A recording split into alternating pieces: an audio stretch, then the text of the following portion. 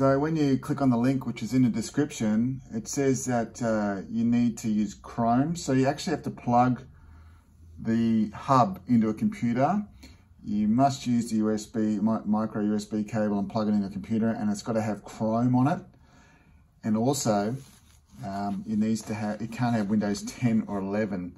So I'm just doing mine on the Mac, but you've got to find a computer that doesn't have Windows 10 or 11, plug it in, open up the website using the link in the description, and follow the instructions from there. It says hold down the connection button and plug in the USB cable. So you've got to hold down the little Bluetooth button, plug in the connection cable that you normally use to charge your robot, and you're supposed to wait until it goes multiple colors. Keep holding the connection. Now it's going multiple colors. I've opened the connection window, okay, and it says Lego Technic large hub in DFU mode, so that's cool. I'm going to click on that and press connect, so you can see that on the screen, and then it says start firmware downgrade, so I press start firmware downgrade, and it's going to, on my hub, it's going to reinstall the old Spike 2, I imagine,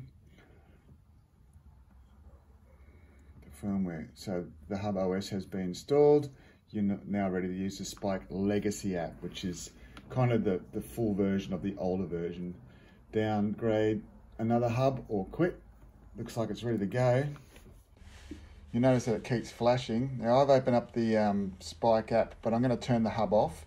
So open up your Spike app, put your finger on the hub and turn it off, and then once you're in Spike, you can press the connection tab. Because you're plugged in via USB, I recommend you leave it plugged in or unplug it, plug it back in, so that you can connect via USB. And then it should ask you to update the hub again, which is a bit annoying, and it does take a long time. So press update and keep it all plugged in. And I've sped this up, but it does take about 4 or 5 minutes to actually update. But you just got to be patient and update it all again. And when this is finished, your hub should now be compatible with the Legacy app. So give your hub a unique name.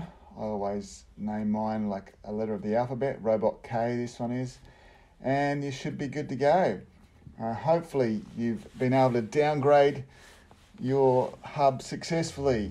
And if you really like this video, please subscribe to my channel. Thank you.